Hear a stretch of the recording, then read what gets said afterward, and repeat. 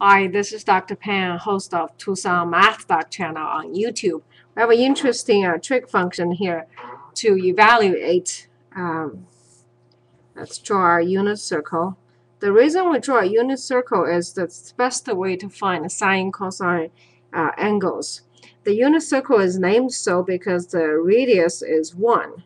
Okay, so basically all the points on the curve has units. It's 1 unit from the center. 300 degrees going around a circle once is 360. So 300, that means we're over here. We're 60 degrees away from going back, going all the way. Okay, so the angle, you always go start from x-axis and you go counterclockwise all the way here. So this is 300 degrees. And the reason that unit circle is so used is that each point on the curve corresponding to certain angles, and the coordinates for each point is what we need.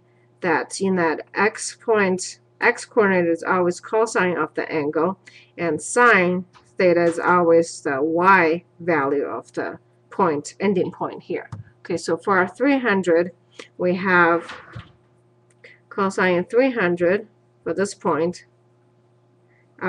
Sine 300 is for the y coordinate. Okay, so in order to find the sine and cosine, we're going to locate this point here. Now, the easiest way to locate this point is this. Find the coordinates. This one is 60 degrees, so the x distance is half, because let's draw this triangle out here, outside, so we can see it better. Okay. Unit circle has unit of 1, which means hypotenuse is 1. This is 30 degrees because we're 60 degrees away from going all the way here. And 90 is here, so 60 taking away from the 90, I have a 30 here. 30-degree angle has a special property is that whatever is opposite is always half of its hypotenuse. Using Pythagorean Theorem here, you see this one is radical 3 over 2, because 1 square minus half square square roots is equal to 3 over 4 radical. Okay. This you simplify as radical 3 over 2. So the y value here is radical 3 over 2. Okay, so for this one, what we have then, x value is half, radical 3 over 2 with a minus sign. Okay, now this corresponding to the cosine value. So from there, we see cosine 300 is equal to half. It's positive because the x is positive. Okay, now remember this is the x-axis, so this one is a positive half.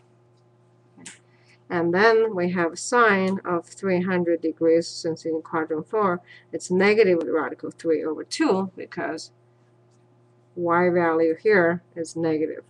Okay. And then secant 300 is 1 over cosine of 300, because secant theta is 1 over cosine theta. So this one is equal to 1 over 2, and secant of 300 then therefore is equal to 2. Quick review here. So basically all we did is we found the angle first on the unit circle.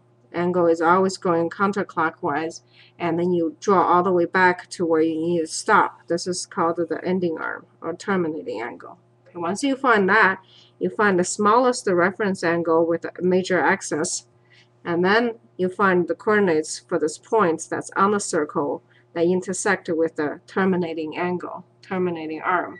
Okay. After you've done that, you're going to look for the xy coordinate.